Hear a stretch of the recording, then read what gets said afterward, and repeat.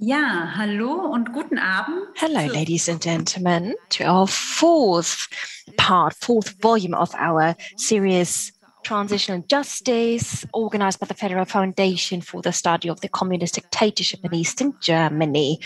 And we are inviting you today. My name is Tamina Kutscher. I'm editor-in-chief of the platform decoder.org. We deal with Belarus and Russia, and I'm your facilitator tonight.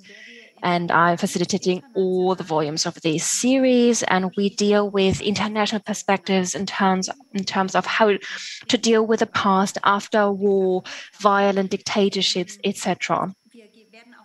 And we will also provide you with information, provide you with an oversight in terms of specific culture of memory and remembrance of specific countries.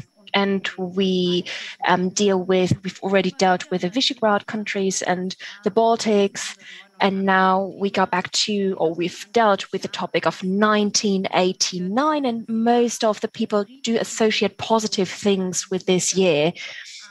And there has also been another aspect, as the year 1989 has not been a positive year for all the countries in Eastern Europe, of course, and it hasn't been the year of a peaceful shift in terms of democracy, etc. But because there have been violent problems, a violent war in other countries, and some of the countries like Albania went through other developments in the 1990s, for example. And when we think about the former Yugoslavia, 1991 up to 2001 was scattered and influenced by war. So what about the situation in the countries after war, after violent rule, after a double kind of dictatorship? And we want to deal with this topic tonight, and we will go to Albania, Bosnia-Herzegovina, Yugoslavia, Croatia, and to the different countries. So we talk about national identities and transnational relations in the Balkans. This is our topic of tonight, and I would like to wish a very warm welcome to four experts, four ladies tonight. We have a ladies' night, and this is, I think, a lovely aspect tonight. I would like to start with Junila Gudule. I wish you a very warm welcome. It's nice to have you here in Tirana in Albania, and you are the director of the Institute for Democracy, Media and Culture in Albania. And she was one of the first independent journalists after communism, and you became famous due to your interviews with political actors. And between 1997 and 2005, you have been in charge of Germany, and you have been a correspondent for Germany for Albanian newspapers. So you know the two cultures, and you teach journalism and political communication at the University of Tirana. And I think you will provide us with important information. And you're one of the outstanding personalities, outstanding figures in terms of transitional justice. So you organize competitions for pupils and other things. I'm very happy that you're here today and that you're with us. I wish you a very warm welcome. Lovely to have you. Thank you very much for the invitation. Now, I would like to proceed for Romania. We go to Montreal, we go to Canada, to Professor Lavinia Stan. It's lovely to have you here. You teach at the San Francisco Xavier University in Canada, and you are the director of the Center for Post-Communist Studies. And you are an expert in the field of comparative political sciences, and you focus your research on transitional justice in the post-communist Europe. And I think some of you might know her books and her publications, and you say it is all about the new democracies and why some of them are ready to deal with what happened in the past, human rights violations and other crimes, and others don't want to do that. So this is a huge question, of course, a very important one. And I think we will come back to this question later.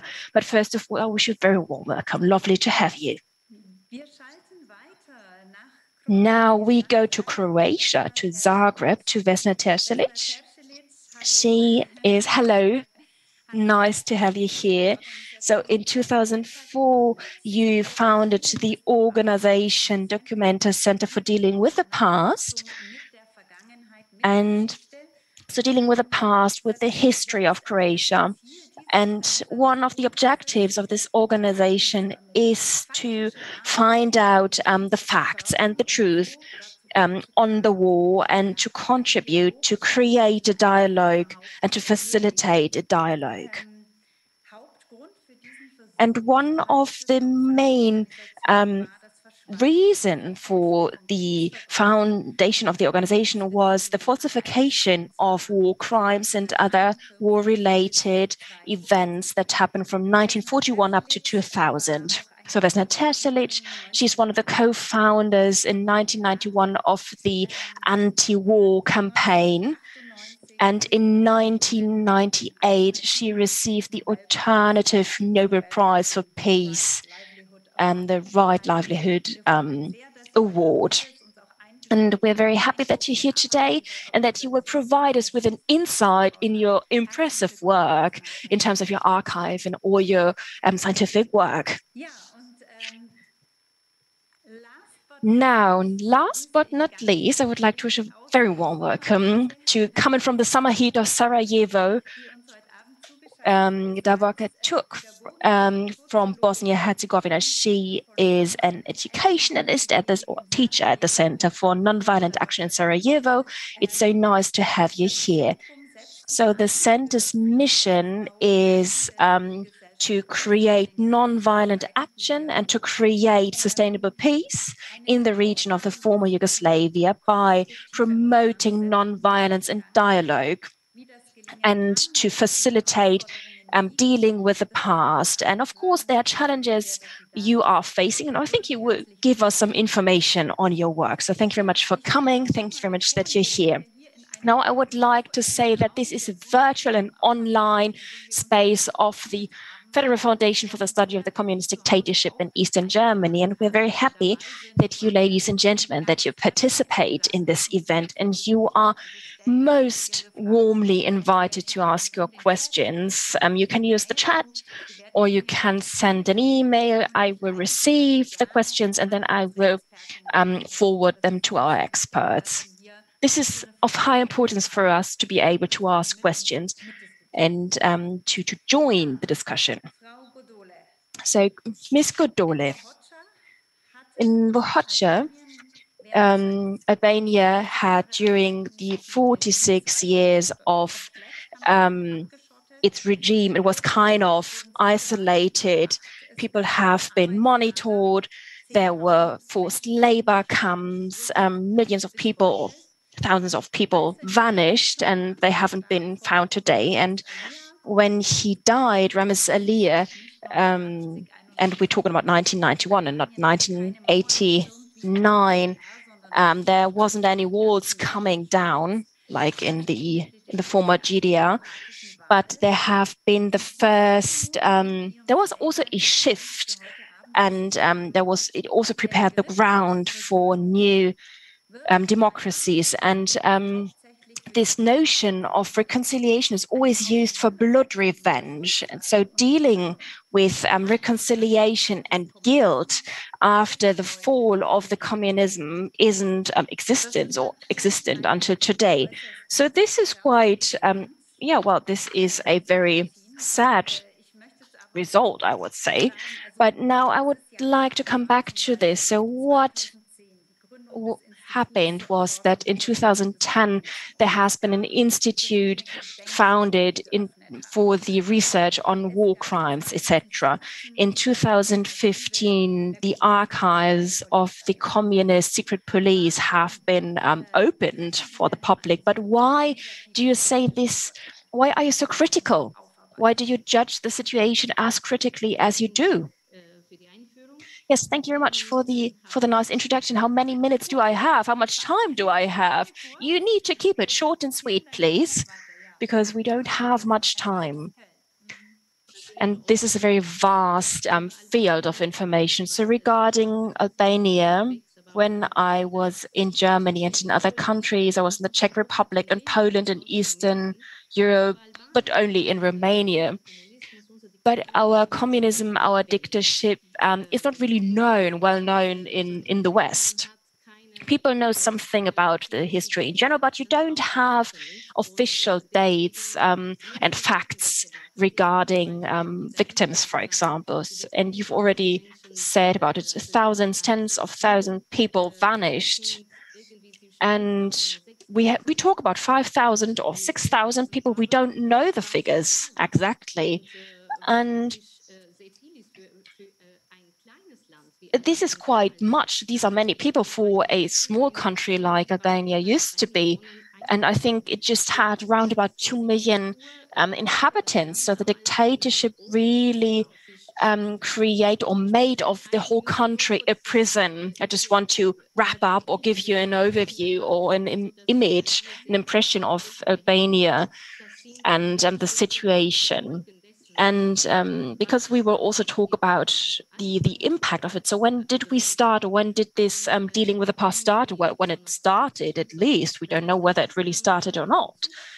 So the whole country was like a prison with many, many prisons, 48 labor camps.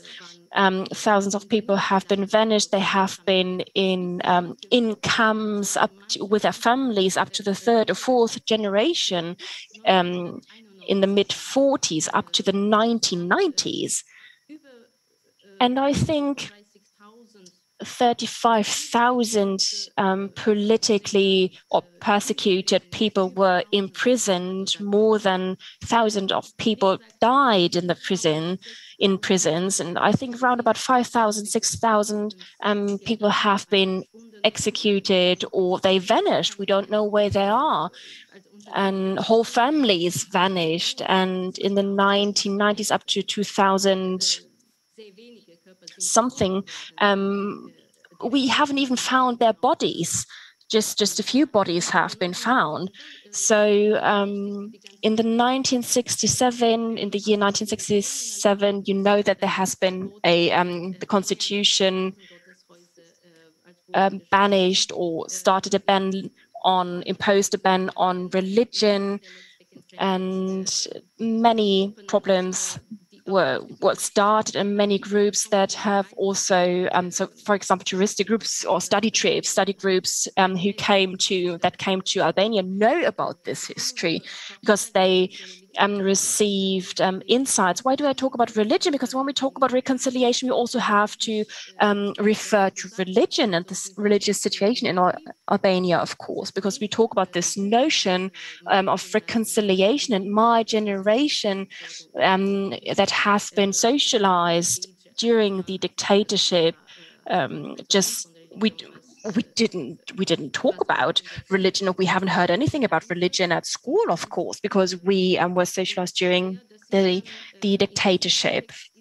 And I think in this context, this notion, this idea of reconciliation, like it is used in Germany and other former communist countries after the wall came down, after the fall of the Iron Curtain, it's not really the same, you know.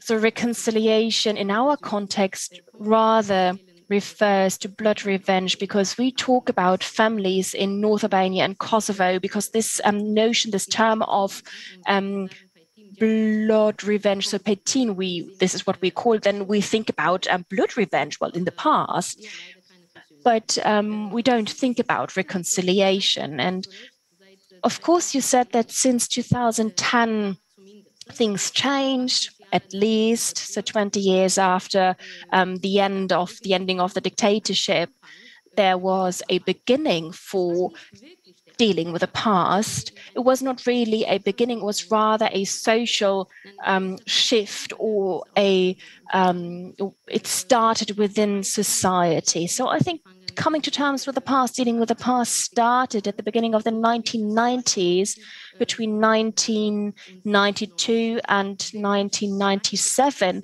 because many processes have been started with the first democratic government. There have been genocide tribunals and processes, so these kind of tribunals, but not more than 35 public figures have been prosecuted. But the problems are talking about in nomenclatura, but after the former communists came to power again and these tribunals took place, nevertheless, these tribunals haven't really been finished or ended. There haven't been any indictments, so to speak. And in terms of this topic, I think there haven't been any illustrations, no justice for the victims of the past. Is that the reason why there's such a lack of reappraisal? That there was no change of elites? Yes, definitely. For me, this is even the strongest reason why this did not work. In 1991, we didn't start to reappraise our past. However, the convicted functionaries between 1997 and 2005, the former communists remained in power. And that was a slap into the face of all victims of the communist regime, of everybody who was persecuted for political reasons, imprisoned for political reasons, because until today, they have not received the full financial compensation. The nomenclature, however, received a compensation. After we decided, I have to look up what the court said. According to the court, they were not able to punish actions that at the time when they were committed were not illegal. So that was what the court said. And that was the beginning and the end of the reappraisal process in Albania in the sense of transitional justice. So in a sense in which those who were really responsible were also made responsible and received punishment. I personally find, and many studies show, that this installed a culture of impunity that remained during the whole period of transition. A whole political elite can be corrupt, can commit crimes of any dimension, and nothing will happen. And that is what is going on until today. In all international reports, it says that Albania has a large corruption, but we have the same political class and the same political leaders. We have had them from 1991 until now. And for me, that was one of the most important moments. I understood that we were not able to deal with the past correctly and in full scope.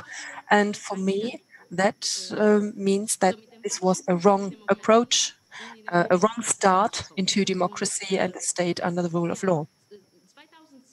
In 2010, the Institute for the Studies of Communist Crimes and Consequences was founded. It has a very small budget and very few people who are meant to deal with the whole history of communism.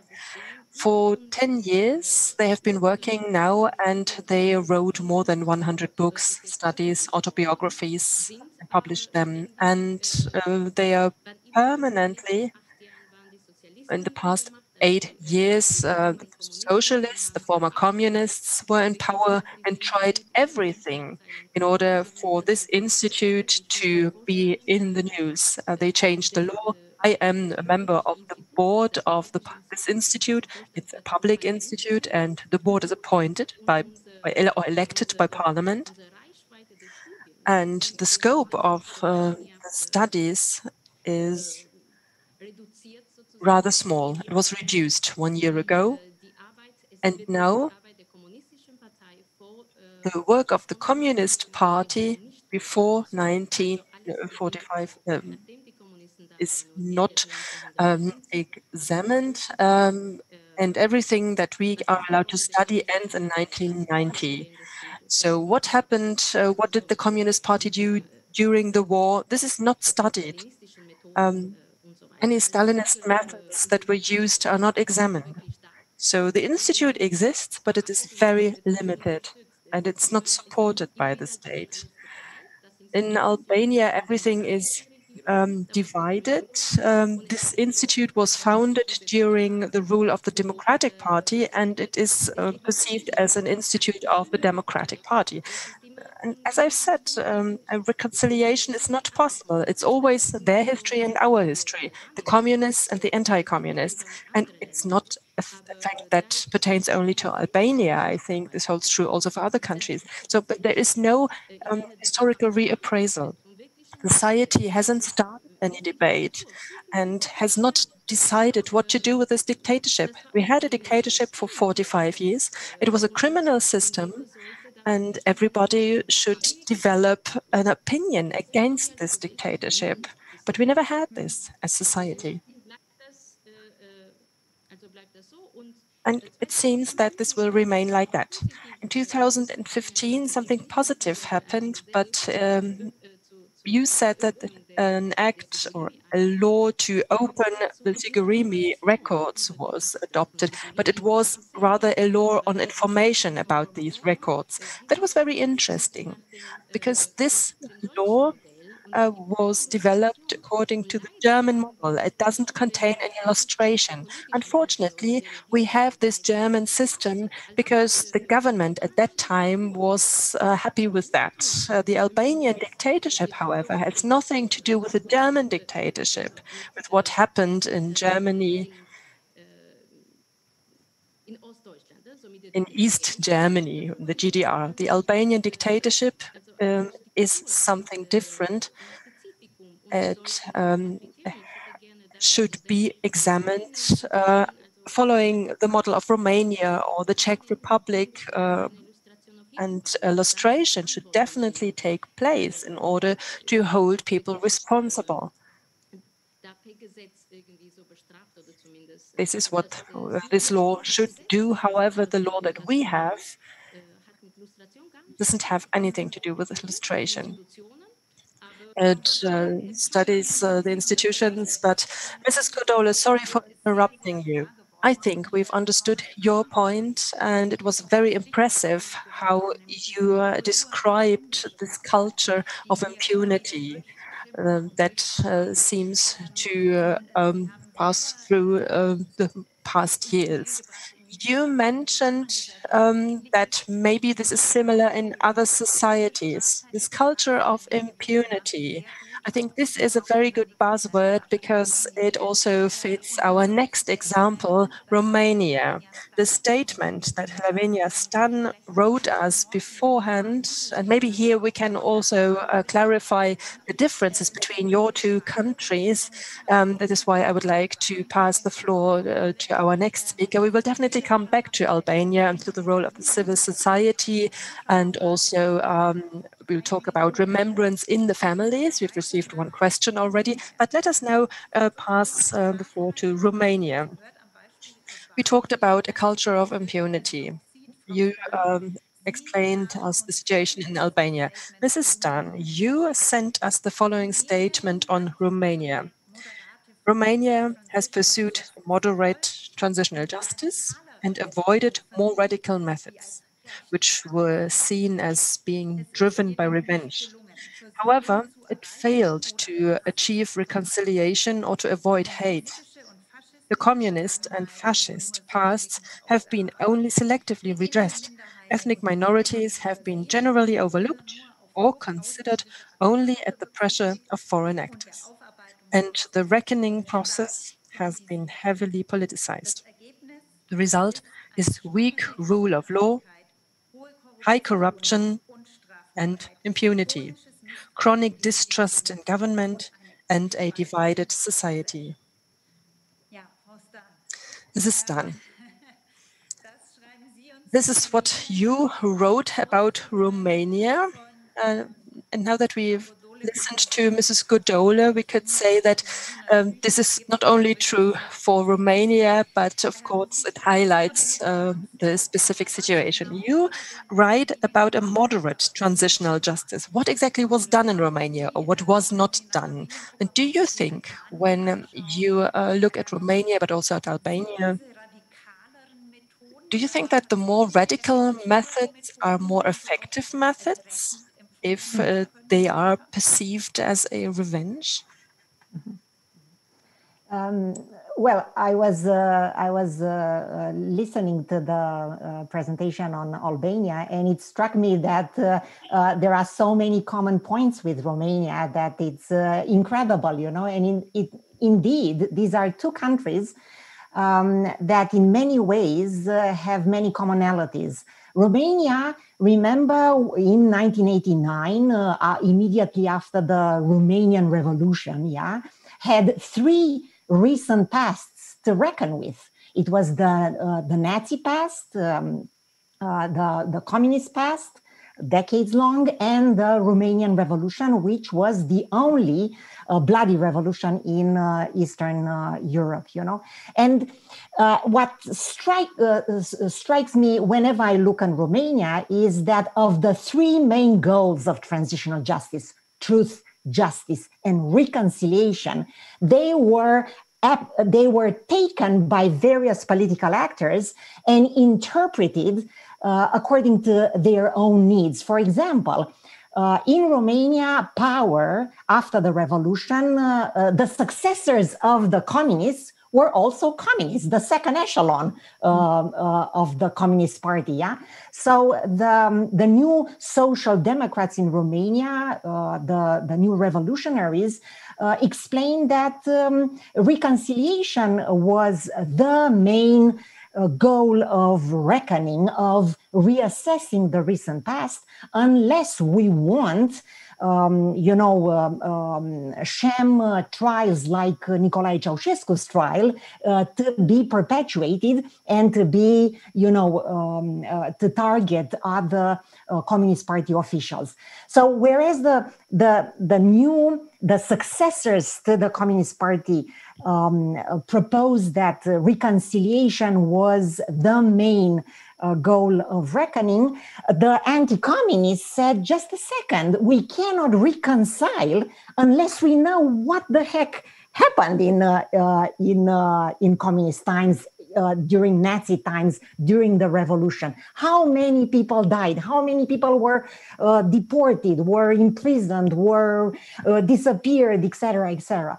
So this need for truth, for making former perpetrators and torturers responsible for their crimes was proposed mainly by the anti-communist opposition at the time, during the early 1990s. So you have actually both the successors to the Communist Party and their political opponents arguing for transitional justice, but understanding very different ways, very different content in this transitional justice box, The reluctance of the former communists, of the newly rebaptized social democrats, and especially Ion Iliescu, who was the first post-communist president and who was a high-ranking member of the Communist Party, to reckon with the legacies of the human rights violations perpetrated during the revolution, during the communist times, during the Nazi times, meant that impunity remained there, unsolved, unaddressed. Rule of law, which in Romania is a problem, remained very weak. Laws were passed, cases in courts were discussed, depending on whoever was in power. So this is why 30 plus years after the collapse of the communist regime in Romania, so during 30 years, when the Romanian society, and especially the Romanian successive governments, could have addressed and redressed the legacy of these three recent pasts. This is why, we have a country where the governments are very self-interested, where rule of law is disregarded, where impunity is still there, and mostly symbolic measures of transitional justice have been adopted. Because you asked me, what did Romania do? Romania, it's an interesting case because it's one of the fuzzy cases, you know? It's not a country where nothing happened or very little happened, as in Albania, you know? And it's not a country where a lot happened, you know, like in Germany. It's depending on what you see, you can say, well, it did quite a decent job, or it did nothing, you know? And it's here we kind of stumble on what kind of definition of transitional justice do you use, you know? If you are Ruti Title and one of the legal scholars, you say, well, I'm looking at courts and what the courts can do, meaning cases against torture, against victimizers, compensation packages handed out by the state, also through the courts, restitution of property also decided by the courts. You know, even in Romania, lustration was decided, and lustration verdicts were ultimately decided by the courts, you know. Aber was würden Sie sagen, Frau Stan? Sie beschäftigen sich ja mit so vielen... So what is your learning? Because you deal with so many different countries in terms of transitional justice in different countries.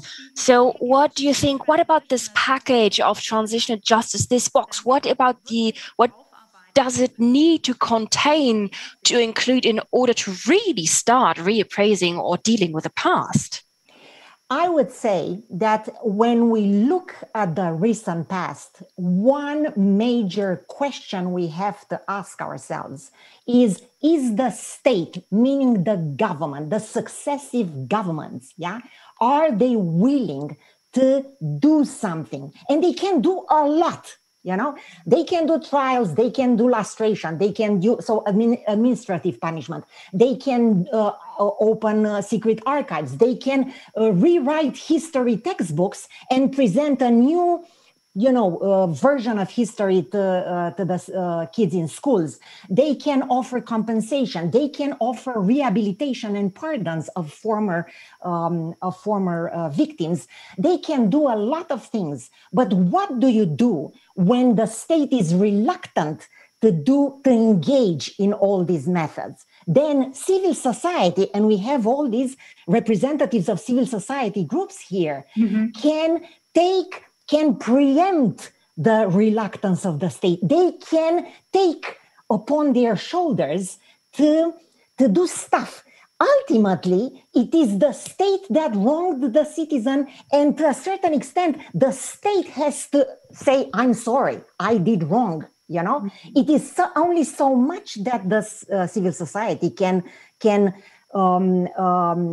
put itself in the shoes of the state. When you have a state that is really reluctant, and we look at Russia, Memorial Society has done impressive work, but ultimately it is only so much that civil society can do. When you have a state that is very reluctant, and the Russian state, created the commission against falsification of history, and hunted down all the historians, for example, who were saying that Stalin is a murderer. Stalin is the brain behind all these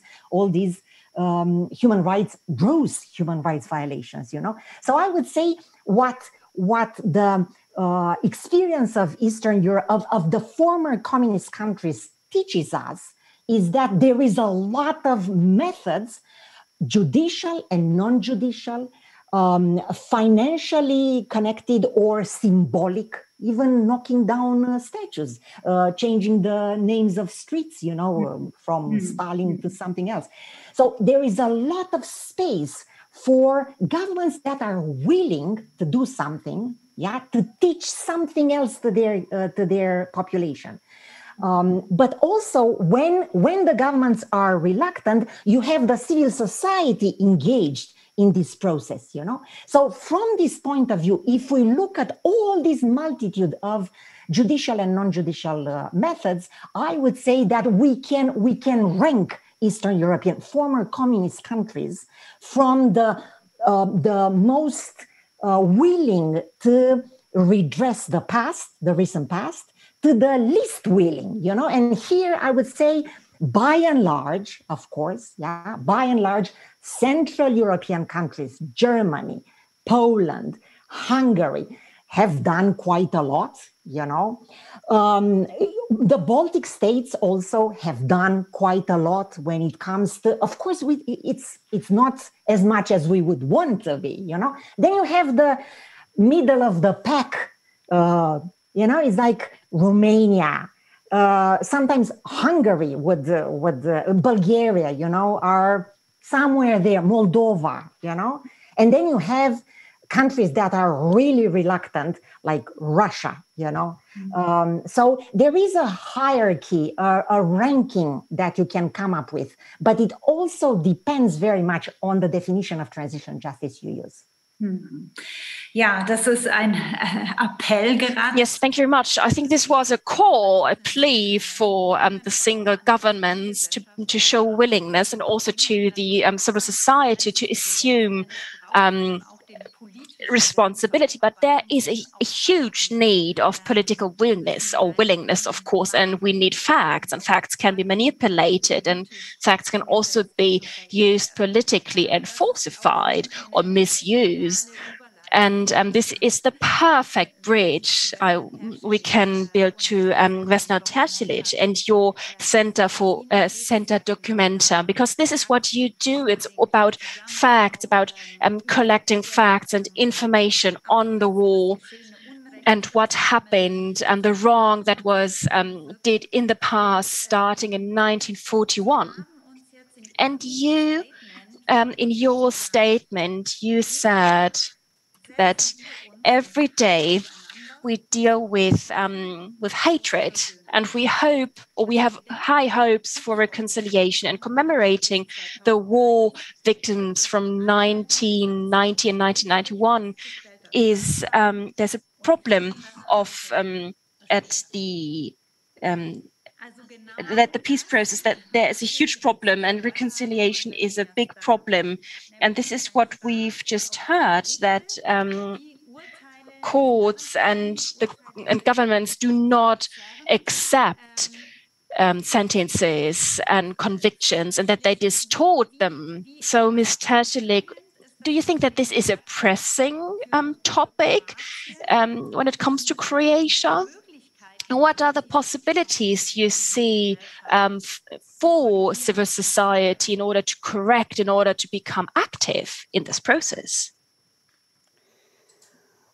This is a very difficult burden for civil society. If you consider civil society as a main actor, that has very severe limitations, because when looking at humanizing a relationship to victims, especially the killed and forcibly disappeared ones, if there is limited political will, of course, the civil society organizations can do something, and Documenta does something related to 3 different periods of violent past, first being from 41 to 45 during Second World War, when Holocaust against Jews, genocide of Serbs, and genocide of Roma, and mass killings of Croats and other anti-fascists have been committed. Second being the mass revenge during the first weeks from May 15, 1945, and period of political violence during Yugoslav socialism, being the most violent on the beginning in 45. and gradually becoming more socialistic, let's put it like that, until 1991. And the final third period, wars between 1991, starting with Slovenia and Croatia, and going on through war in Bosnia and Herzegovina in 92, ending with first Kosovo and then Macedonia in 2001. So it's that as human rights organization, yes, we document the fate of killed and forcibly disappeared. We're most focused on period of 91 to 95 in Croatia because this is closest and it's possible for us to reach out to witnesses. We have interviewed more than 7,000 witnesses and survivors and have currently documented 20,197 victims in that war. But in Second World War, you had more than 10 times more victims, and the numbers are still disputed. So I have to say that it's not just politicians and civil society, but also academia who have not made what I would expect them to do, neither in aftermath of Second World War, nor since 91, when we expected that we'll be moving from less to more democracy, that being the most important transition, because you really want to have more democracy. And I would say that most of citizens of Croatia wanted to have more democracy. But what happened then with justice, what happened with reparation, what happened with restitution, it's a very weird process with many ups and downs. And it is that Croatia, as one of post-Yugoslav republics, being in peculiar position, in which eventually, concerning Second World War, Yugoslavia ended war in the club of winners between allied forces, having to face eventually dealing with Nazi crimes, with fascists. When I say fascists, I mean Italian fascists. And then Nazi and fascist collaborators, Ustaše, Chetniks, Weigand. I mean, the story of Ustaše concentration camps, which in a period from 91 to now, in that 30 years, got somehow completely manipulated. So it's that we came from the story of partisans as winners in the middle of interpretation to story of Ustaše soldiers as the ones most commemorated, and that being one surprise, but the other being that neither we have benefited very much with new research related to the crimes during Second World War, nor we benefited very much related to scientific research on mass killings of Nazi and fascist collaborators. So the numbers are still very disputed. Somewhere between 40,000 and 80,000 killed. And it's that we are still a society which discusses a lot, we struggle a lot. Memory struggles are loud, ongoing, and not very productive. So it's that when finally we got to the point that we voted in 90 in referendum regarding the status of Croatia, and Croatia, same day as Slovenia, on June 25th, 1991, declared independence. We have not found out much more about our history. Interpretations kept changing. And what was decided politically, for example, that concerning injustices related to the property, which have been taken or nationalized in 1945, I was always puzzled why the nationalization of property law have eventually taken in account what Communist Party did. So the year which was relevant for returning property was 1945, while large part of Jewish, Serbian property have been taken from people in 1941, and this was not restituted. And there are still processes and Jewish claims conference is still involved in negotiations without much success concerning Jewish property, and there are still ongoing negotiations with Serb and Orthodox institutions. So it's that there's so many open questions. And I would say that, okay, Documenta documents human losses. We document fate of killed and missing. We have recorded more than 500 personal memories covering actually whole 20th century. Our oldest interlocutor having been born in 1917. But as this is something what is done by civil society organization, and we try to portray it through data on killed and forcibly disappeared, and with personal memories, and with pointing our finger to the places of suffering which have been forgotten. For example, in 2 days, on June 24th, will be 80 years since bringing first prisoners to Slana concentration camp.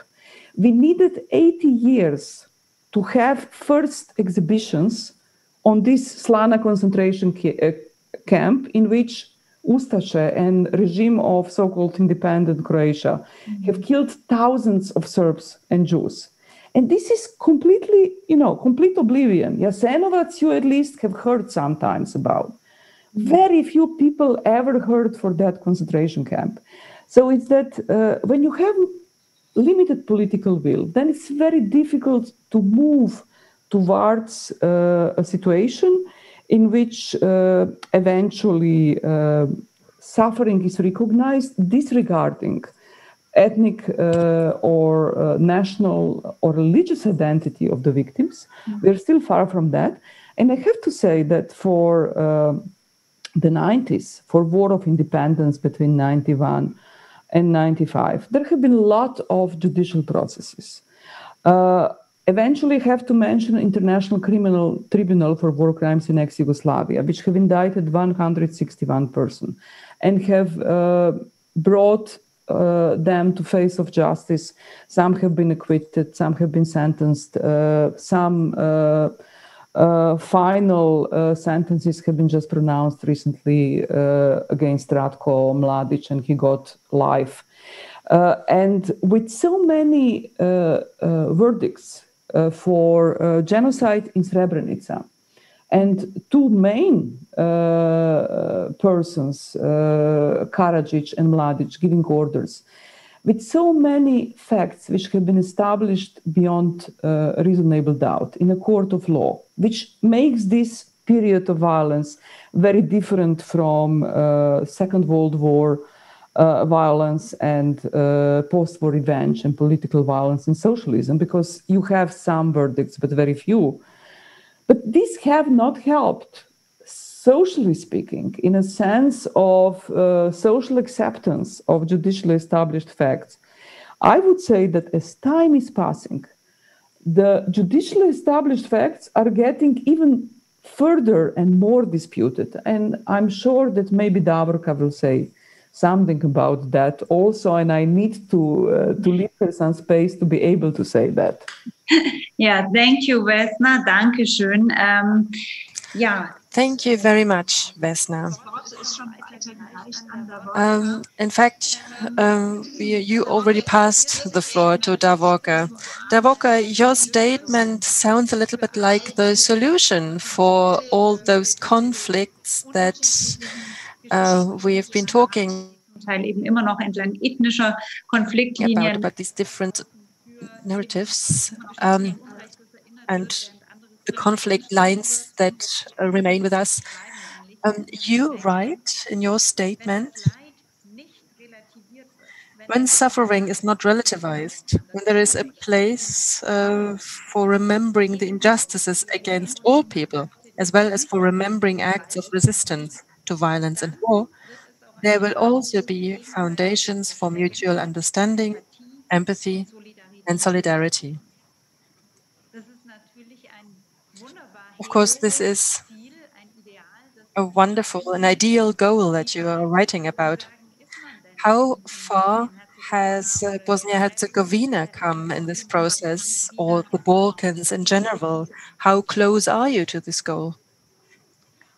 Well, not in general, but there are some NGO initiatives which are on this course as well. There is also a few shifts noticeable on a municipality level.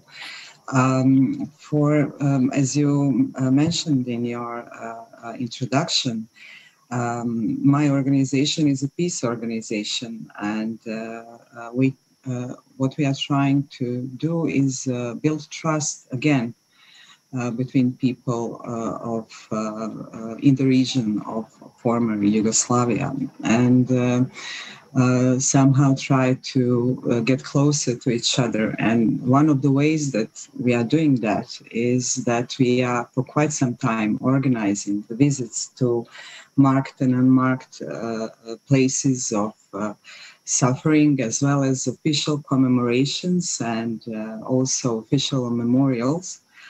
And we are doing that with the mixed group of war veterans from all former warring sites. And our primary intention is really to pay respect to all the victims, regardless of their origin. But we are also trying to set some kind of an example.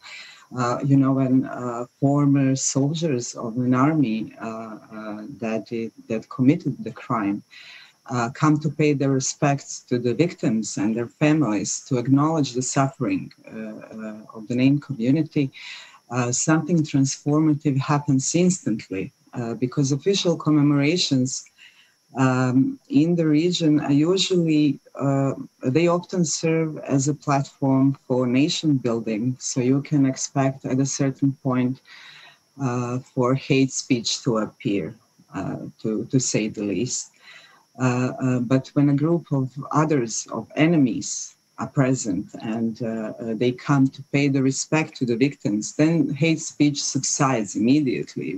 People open to our group, and this becomes a true place of remembrance. And this is what we are trying to set an example for political and religious leaders, but also for the ordinary people.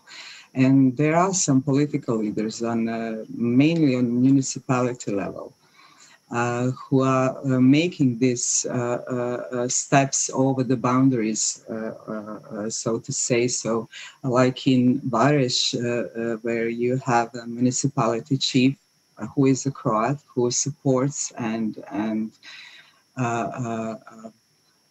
attends commemoration for the Bosniak victims of his community, as well as the municipality chief in Rudo, which is in Republika Srpska, who also attends and supports the commemoration for the Bosniak victims of his community. So also now in recent days, what was in the media is that new Sarajevo mayor, upon the years-long initiative of the local NGOs, is planning a memorial for the Serb civilians killed during the siege of Sarajevo by the Bosniak forces. And also there are some steps forward for installing the memorial for the killed children of Prijedor. As you may know, Prijedor is one of 6 municipalities that were named in the indictment against Ratko Mladic, although only Srebrenica was adjudicated as genocide. So there are still some steps forward, but those are seldom examples. What we are fighting with is that main challenges that for this process come mainly from entity and state political level.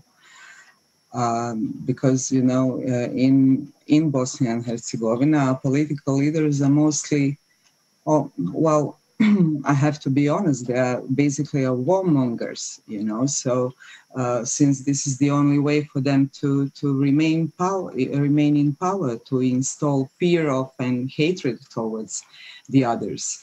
And this is something they do on a daily basis. So also the educational system supports the segregation. History curriculum often serves as a platform for strengthening of specific narratives. This is further supported to the mainstream media. So you really have to work hard and fight hard against this tendencies, but on a basic grassroots level, it really does function, and it's not. Until now, I don't know. We attended more than, I would dare to say, more than 50 official commemorations for the victims on all sides, and I can say that only once or twice we were not welcomed there, so it really means a lot for the people, especially for the victim families, to acknowledge their pain and to acknowledge their suffering. And this is something that is not done in a sufficient manner on this mainstream political level, but it is very possible to do it when you are working in a field with people, because what we need to do is somehow find ways to overcome collectivization of guilt, as well as victimization, which is a widespread self-perception, not only in Bosnia and Herzegovina, but also in all of the countries of Western Balkans. There is a huge tendency to label the whole groups or nations as either victims or either perpetrators of violence, and we need somehow to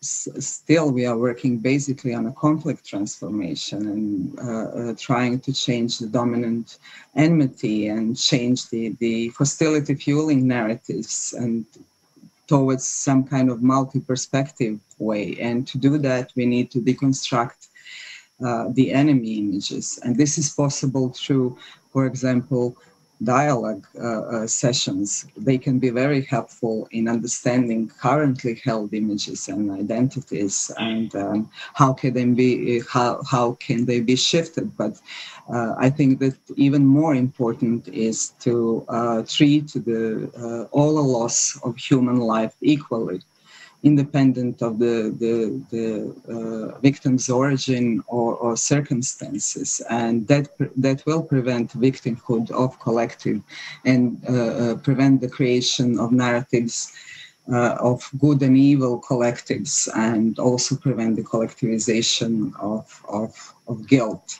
But I would like to somehow extend to what my predecessors were saying about reconciliation. Basically, you don't need justice, truth, revenge, punishment, or repair to stop hating others collectively. And this is what the reconciliation is all about, because hating the whole groups of others, of the ones that we perceive enemies, is what justifies the violence against them, and this is what makes the wars possible. And getting out of that circle of violence and staying out of that circle of violence is the only way. The only safeguard of non-recurrence. Wenn Sie das so sagen, würden Sie sagen, dass es diese... Would you say that prosecution of perpetrators is not necessary? Do I get you right? That this even leads to people perceiving themselves even more as victims? No, it is necessary. Of course, the prosecution is very necessary. Not only the prosecution of perpetrators, but also we need to vindicate victims, and we need to establish the forensic truth. And this is also a huge support for the rule of law and for respect of human rights. But what we are experiencing in the aftermath of the prosecutions at the ICTY and at the domestic courts, that they also produced further divides, especially in Bosnia and Herzegovina society, because who to prosecute and for what became basically a political question, since there are competing narratives about how the atrocities began and why they began. So prosecutions have left some Bosnians, Serbs especially, but also Croats, feeling that their ethnic group has been treated unfairly, or that crimes committed against their ethnic group did not receive an equal justice. And also, on the other hand, the predominant feeling among the Bosniak population is that the punishment for the crimes were not long enough, and that in relation to the atrocities that happened, and of course not anyone who participated in the war will be prosecuted. So we need to search for social means of reconciliation. Let me put it like that, because all of this enforces this terrible feelings of resentment, of guilt, of shame, and that also enables different political nationalistic actors to really dispute already established facts about what happened. And the criminal justice cannot be really the only way, although it was a predominant mechanism in dealing with past atrocities during the 1992-1995 war. And I would also dare to say that dealing with the past is not just a legal question; it is also a philosophical one, even. So we have to address it on lots of different levels and layers. But what is, I think, the most important part of this process is the acknowledgement of the suffering that was experienced, and this has to be done publicly in a way that will echo this pain, and somehow bring us more close to each other, and getting us closer to understanding each other. Understanding doesn't mean justification. This is also very, very important. But when you understand why something happened, then you can do something with it. You can prevent it from happening again, if not anything else. Also Sie appellieren auch an die Empathie, an das. So you call on empathy and mutual understanding, and this leads me to our questions from the public, and I would like to read some of those questions, because some of our viewers would like to say something. So it is about the experiences, and to publish the experiences, and to provide some kind of a level of social empathy. And we received one question to Ms. Godole from the public. So first of all, thank you very much for what you've said. And do you think that the younger generation is interested in the violent and dictatorship past of Hoxta? So what do you think? Do the families talk about it? So is this the suffering, is it, do people talk about it? Yes, thank you very much for this question. I think the last weekend we talked about it, because there have been people who want to participate in the study tour in Albania, so going to memorial sites, and during the pandemic, it was impossible, of course, to join, to bring together different pupils and students. But if they come, when they go to these sites of suffering, former prisons and camps, etc., and when they hear the stories of the politically persecuted people, when they hear them, they take them home, and then they have 2-3 days time to exchange their opinions on this topic. And we see that the young people haven't received any information before, because when they receive the information, then they are interested in this topic. But what about the families? Do you think that within the families it's a taboo? In 2016, I had the idea of starting a competition, asking your grandparents. There was the name, asking your grandparents about what happened. And I was referring to the anti-communist, not only to the anti-communist grandparents, but also to the communist grandparents, of course. I'm talking about Stalin, etc. And we've received hundreds of ideas and of videos, of ideas, of pictures, of images of the society, what people think about the past. And we've initiated a dialogue between the different generations.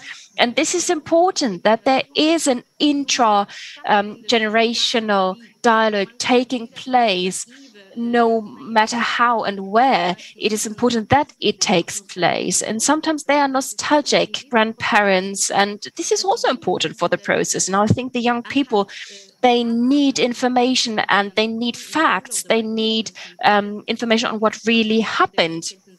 And of course, they have to deal with their grandparents and with their past. And this is a good idea. This is a good thing. But there has been, I think, in the families in Albania, people do not really talk about the dictatorships and the different curricula of the family members. But what is really disturbing me is that there are also texts written on the dictatorship, but only maximum 4 pages from grade 1 to grade 4, and it's always about restitutions. It's not about the restitutions of the dictatorships. No, it's about the restitution of the communist governments. But there isn't any word written on the victims, of the number of the victims, of what happened during the war. And we need all the different material, we need everything, all the information to provide the pupils, the students with those information to make them feel, to make them know what happened. We need a huge spectrum. We don't want to be a drop in the ocean. This is not enough. Yes, I think you refer to a very important topic, to the reappraisal or coming to terms or dealing with the past at schools. And we have a question to the Avoca talk. And one spectator said that, thank you very much. It's a very important work you do. Thank you very much for that. And my question is, what about the younger generation? How do they deal with the violent past? Is this a topic at schools or in schools? And what do children know about those topics or this topic? What about, for example, children in families of former war, of people who have been involved in the war? What about workshops? Well, thank you for this question. And this is a very important question, because for the young people in Bosnia and Herzegovina, the consequences of the war is something they were born into, and they feel it as normal. So it is very common for young people of different ethnic or religious background almost never to meet each other. And this is also supported by not only by politics, but also by the educational system. And the young ones are really exposed to these dominant nationalistic narratives in different ways, not only through media, also through their families, and also with talking with the friends. The war is a constant subject, but it is not speaking. It is not a constructive way that we talk about the war these days. And I will use the example how the state is trying to further develop these divisions on an example of history curriculum. For 30 years in Bosnia and Herzegovina, there was a veto on teaching the subject of 1992-1995 war. And after 30 years, that veto was lifted, and now the children are learning about the 90s, but they are learning a specific narrative depending on where they reside. So children in Federation will learn about, the siege of Sarajevo, about the violation and gross violations of human rights during the war, about the Srebrenica genocide. And at the same time, the pupils in Republika Srpska will learn about the about the dissolution of Yugoslavia, about the establishment of Republika Srpska, and about the Dayton Agreement. So these are very two different sides of the story, and we need somehow find a way to bring them together. And this is not being done. And it is also very openly proclaimed that we want our children to learn our truth, So, but what would be some way forward is really to open some kind of multi-perspective view of the war. And what Vesna was saying about research about not only about the Second World War and period right after the war, but also the 1992-1995 is very under-researched by local researchers. So there are only a few doctoral theses about it. And it's really is a playground for nationalistic policies, and we really need to ask ourselves: is this the way forward? Do we want children to just be a parrot for nationalistic narrative, or do we want citizens and who will ask difficult questions and who will search for the answers? And this is also a huge task, not only for civil society, which predominantly deals with it now, but also for the academic society. There's a huge responsibility on their part. And do we want, these pillars of narrative to become a history, because there is so much difference between them, because in let's say Bosniak narrative of war would be called an aggression. It is a huge taboo in Republika Srpska, and civil war, which is a dominant narrative in Republika Srpska, is a huge taboo in Federation, and the truth is somewhere in the middle. It's not that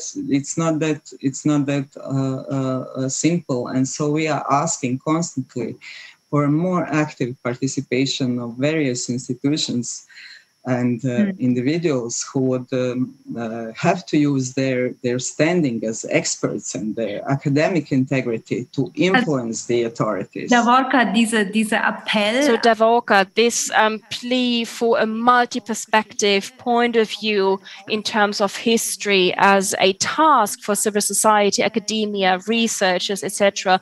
We've received it. It's our take-home message. And I would like to hand over to Vesna, talking about Croatia. What about the dealing with the past, coming to terms with the past in the younger generations at schools? What do they receive information on the war or in terms of the fascist past? And another question coming from one of our viewers.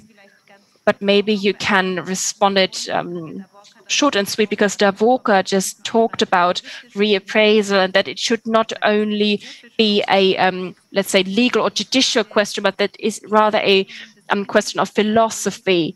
And what about the international criminal law? Do you think this is a better method in order to pursue, in order to prosecute criminal wars or human rights violations compared to national war crime, to national tribunals? What do you think? And what is the better variant or the better method?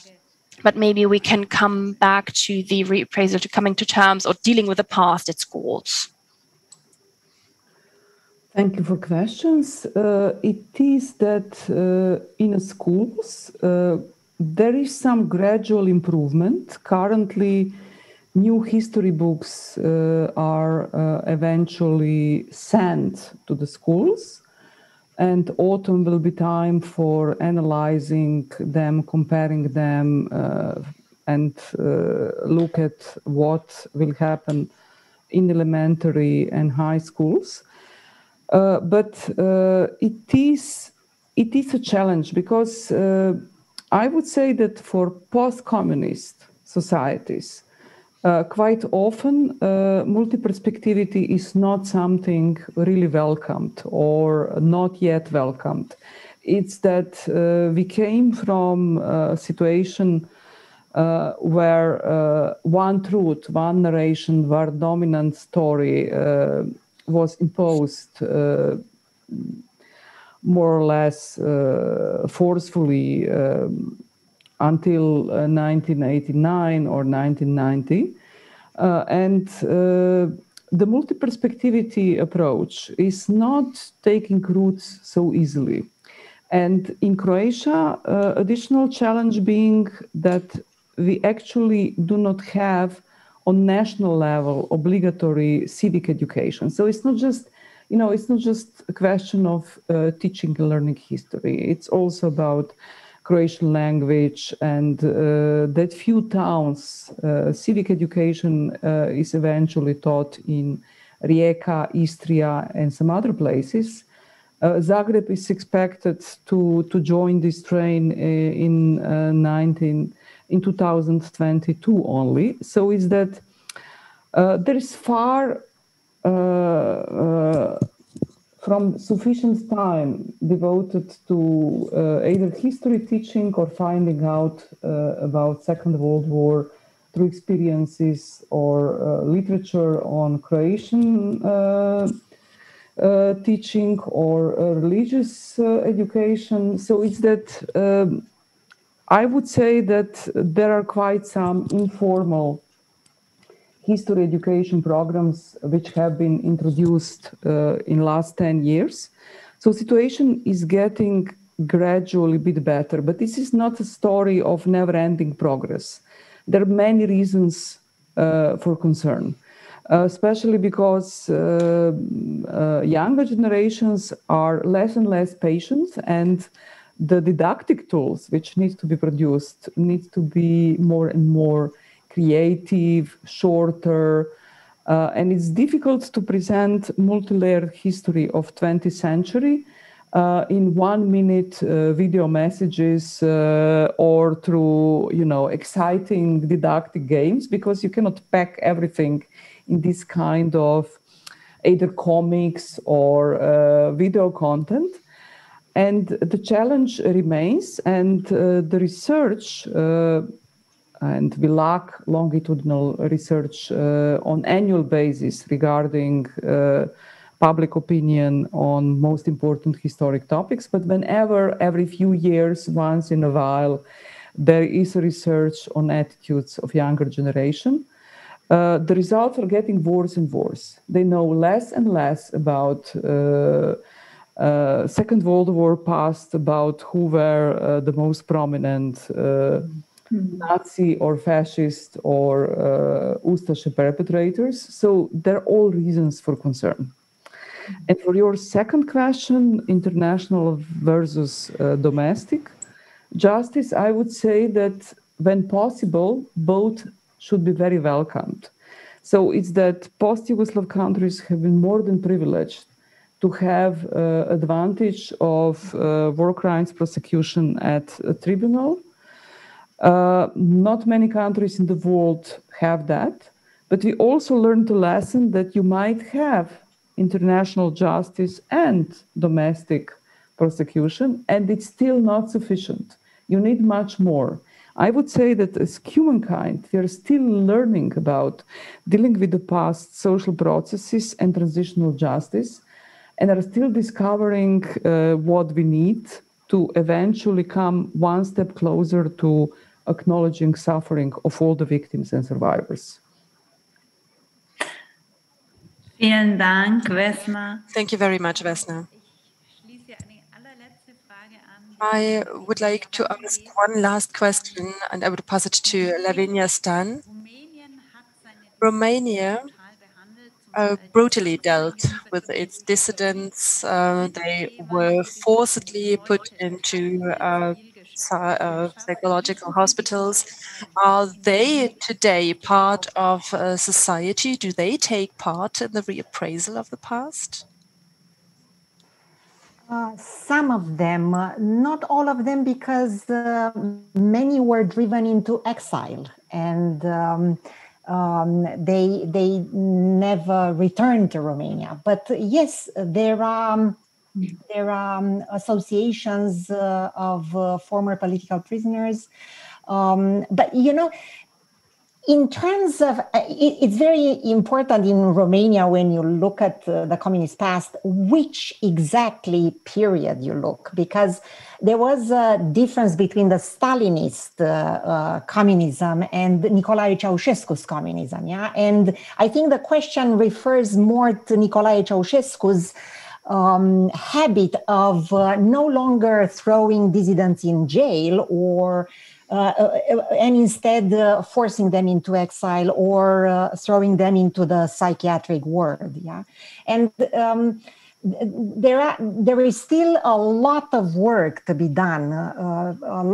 Very instrumental in this regard was a former political prisoner, Constantin Ticu Dumitrescu, who became a senator, and actually he's seen as the father of the law that allowed ordinary Romanians to gain access to their secret files compiled on them by the Securitate.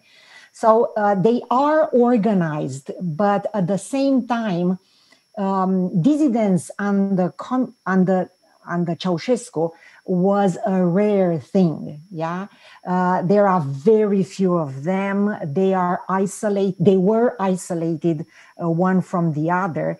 So although they each, Adrian Ursu, for example, or we have some shining cases. You know, there is no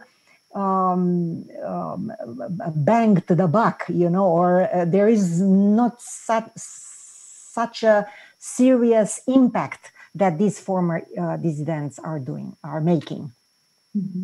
Ja, vielen Dank, Lavinia Stan. Thank you very much, Lavinia Stan, also for this insight. Let me thank you all.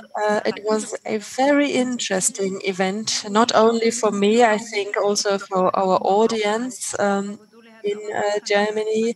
Mrs. Godola said at the beginning that unfortunately we hear far too little from the countries that we talked about tonight in Germany and in the German-speaking countries. It was really very interesting to listen to your insight, to your thoughts on transitional justice, not only in terms of politics, but also in terms of even philosophy and this very humane approach. Thank you very much for being with us tonight. Thank you very much for sharing your experience and your thoughts with us. I would also like to thank our interpreters of Echo Konferenz Dolmetschen.